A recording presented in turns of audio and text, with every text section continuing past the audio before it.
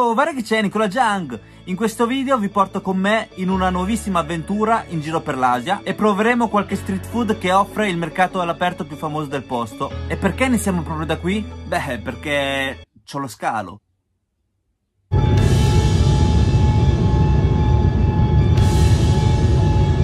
Eccoci arrivati a Doha.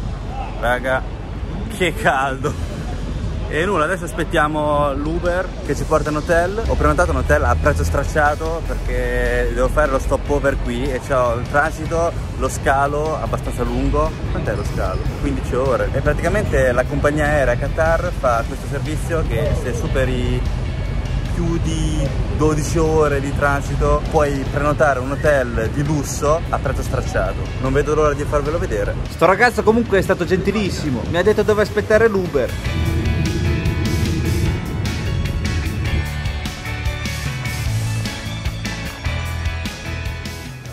Ok, abbiamo fatto il check-in, camera 136. C'è la piscina. Ah, lì 36. Eccola. Wow, raga. La camera è stupenda. Grandissima. Wow, c'è pure il terrazzo.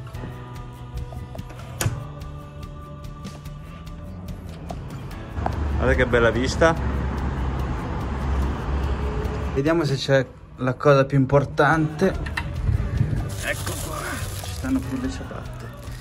E vai. Ora faccio vedere il bagno. Il bagno è molto spazioso. Vediamo. C'è il bidet! Ma serio? È il lavandino. Qui c'è la doccia, molto spaziosa. C'è tutto, non manca nulla. Comunque raga, ho controllato 146 car che corrispondono a tipo 36 euro. 36 euro, oh, 5 stelle, nel bel centro di Doha. E siamo vicino anche al mercato Souq Waqif. Andiamo a mangiare qualcosa, che c'ho fame. Andiamo a fare un giretto. C'è la hall, è fighissima.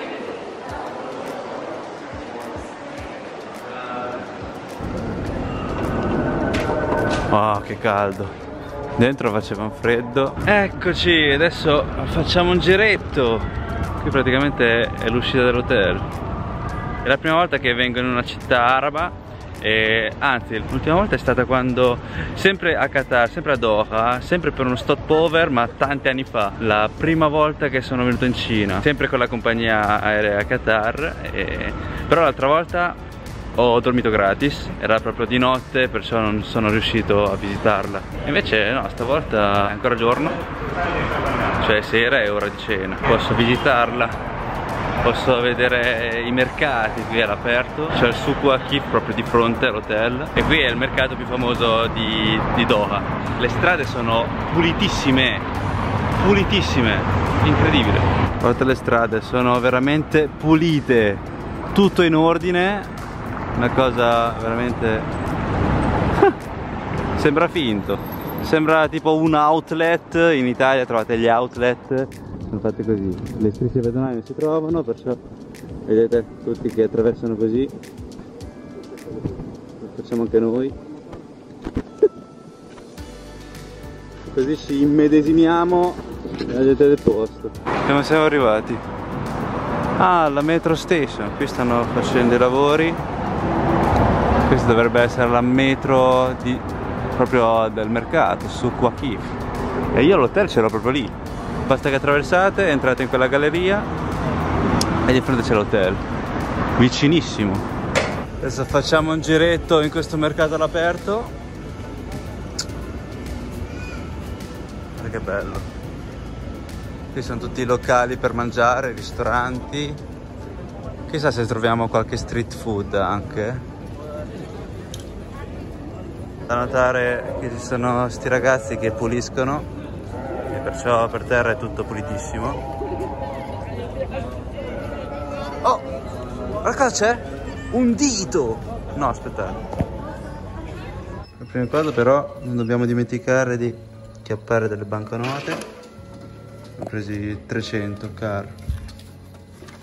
Andiamo a mangiare un po' di street food adesso. Di colpo è arrivata tantissima gente. Prima era tipo quasi deserta. Ora di sera che fa un pochino più freschino, la gente esce di casa e fa le passeggiate. E ho notato che vanno molto i coffee shop, il milk tea, il tè in generale. Nulla, è finito. Il mercato è quel pezzettino lì, una camminata tipo di 5 minuti e si finisce tutto. Guarda che fighi loro. Comunque all'apparenza sembrava piccolo sto market, invece entrando all'interno nelle viuzze trovate questi posti che vendono di tutto, vendono gli incensi, vendono il tè, vendono le noci, c'è pure il bird market, per dire, cioè, sono tutti animali, tartarughe, conigli, sono le papere, i mini pappagalli, ma tipo un turista se vuole prendere un animale qui, tipo un mini pappagallo, come lo porta sull'aereo? Porelli però, tutti così ammassati. Tra una via e l'altra si cammina abbastanza. Oh.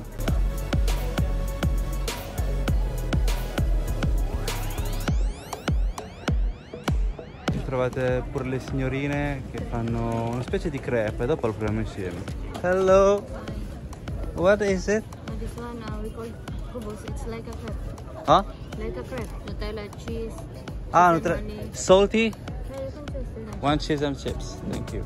How much? With chips, 7 riyal. Without chips,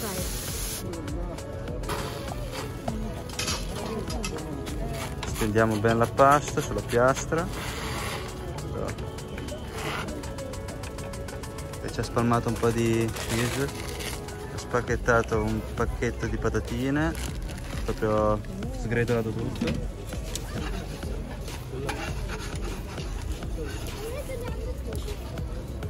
Pieghiamo come la crepe, a posto, pronto. E la cassa, thank you. Ecco raga, ho fatto questa specie di crepe con cheese e patatine. Proviamo com'è. Buon appetito. Molto secco, più che crepe assomiglia al ciamping cinese. Il gusto non è per niente male,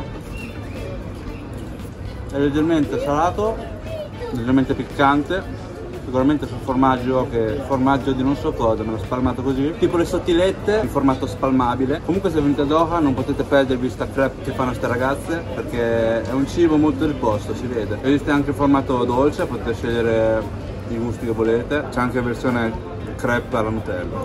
Finito, andiamo a zappare qualcos'altro, c'ho ancora fame. Per le viuzze qui all'interno dove vendono di tutto si può odorare sapore di incenso, profumi, spezie varie, un misto di sapori veramente. Mi è venuta voglia di ice cream. Ma gli scherzi. Porello, no. Venite con me, andiamo a fare un bel gelato. Hello, can I have one ice cream? Hello. Ice cream, lemon, vanilla, cioccolata. One gusto? Un gusto solo? Cioccolata? Limone? Limone. Dai, limone, grazie. Ok. Un gusto, solo un gusto, giusto? Ah, Yes, ice cream? Oh sì. my god. Oh my god, no. Yes, ice cream. Come. Dai, non fare gli scherzi. Oddio. È pulito, sì. Yes, yes, yes, yes. Yes. Dai! Non vuole il gelato. Oh my god. Yes, ice cream. Yes, ice cream. Good. Ok. Buono, buono. Dai! Dai! Basta, basta. Stop. Ok. Ok, Verena. What's your name? Nicola. Nicola, ice cream, huh? Ah. Beep beep. Oh my god. Oh my Sorry. Ice cream, huh? Oh. Bye bye. Che grande. Okay, you're welcome. Grazie, Bye bye, my brother. Bye. Ciao. Gelato dal mio amico, con quale cono mi ha servito, non lo so neanche io. Vabbè, buon appetito. Limonissimo. Buono, è diverso dal gelato che mangiamo solitamente, è più denso come gelato, è aspro e molto corposo. E all'interno si possono mordere anche le bucce di limone. Chissà con quale cono mi ha servito però. Hello, what is it? Juice, tamarind juice. One, how much? Oh, dude. Ya Jabbar Allah. Questo ragazzo serve il succo al tamarindo, che sarebbe la frutta del tamarro. Alla salute! Buonissima! È molto dolce, aspra, e anche freschissima. Con sto caldo tenere una tazzona grossa così, farla rimanere ancora fresca, non è poco,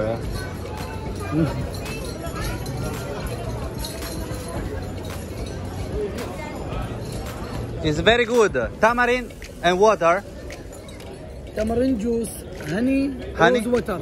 Rose water. Yes. Ah, ok. Fatto con tamarindo.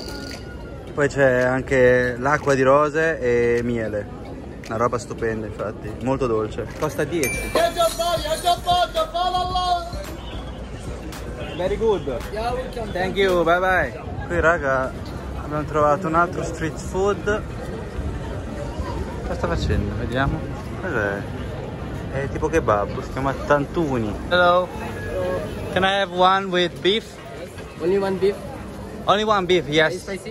Yes, thank you. Very spicy. Tomato and everything. Yes, thank you. Puliamo per bene la piastra. Un po' d'olio. Mettiamo la carne. Carne di manzo, Qui si può sia manzo che pollo, ho scelto il manzo. Un po' di sale, un po' di... ho chiesto molto piccante, peperoncino. Wow, raga. Questo mi sa che viene un gran bel po' piccante. La piadina comprata al supermercato. Mettiamo sulla piastra, lo scaldiamo un po', poi diventa bello croccante. Si sente un casino l'odore di peperoncino. Copriamo il tutto così entra il gusto anche dentro la piada. Un po' di pomodoro, cipolla, yogurt, altro peperoncino, ci sta. E poi arrotoliamo il tutto. Arrotoliamo sulla carta e mettiamo il sacchetto. Finito. Questo costa 15. Tenga ragazzo, grazie. E la cassa è vera, Thank you very much. Prima era tipo quasi vuoto, sono venuto io e ho portato la gente, come al solito. A vista sembrava kebab piadina, invece no, è tutt'altra cosa. All'interno c'è la carne o di manzo o di pollo. Buon appetito. Wow, piccantissimo.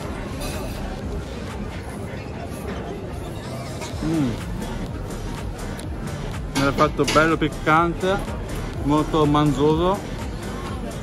Ma avete visto quanto peperoncino mi ha messo? C'è la bocca in fiamme. Vicino c'è pure un chiosco dove vende i succhi di frutta. Sicuramente lo sa già che il compagno qui vicino fa la roba un bel po' piccante. Allora, qui fanno il vimito, che non so cosa sia, passion fruit orange, melograno. Poi c'è fragola, mango e mixed fruit. How much? 20. 20? Cazzo, costa più del di lui. Passion fruit e orange, one, thank you. Dai, giustamente tocca mettersi i guanti.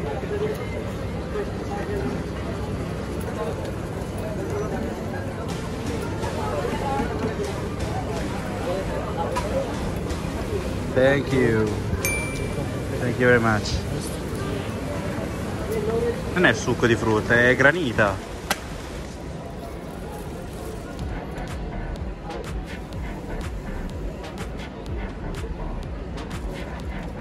Oh, i denti.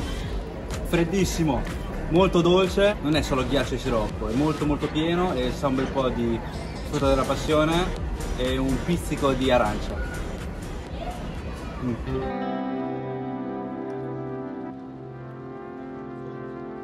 Ho fatto un paio di vasche, adesso sono molto stanco, mi sono seduto, ho acchiappato un bel caffè turco, ho acchiappato anche un budino di riso, un tipico dolce del posto, morbidissimo, tipo un congee. Wow, buono. Praticamente sì, è congee, sotto è riso, non è budino di riso, è proprio riso. Riso dolce con una cremina dolce. un po' di cocco, scaglie di arachidi e uvetta. Caffè turco.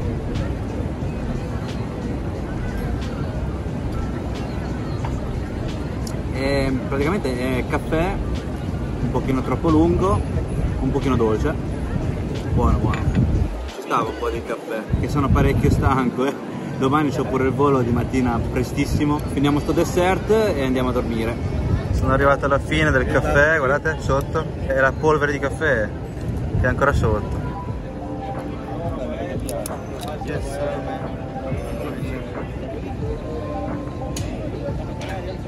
Ho visto che lo stanno facendo tutti, perciò l'ho ordinato pure io e nulla.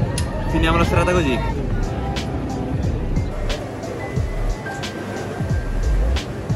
Ho fatto sto tè che costa solamente 3 car, hanno tutti la fila qui, perciò ho vado anch'io, ma è bollente.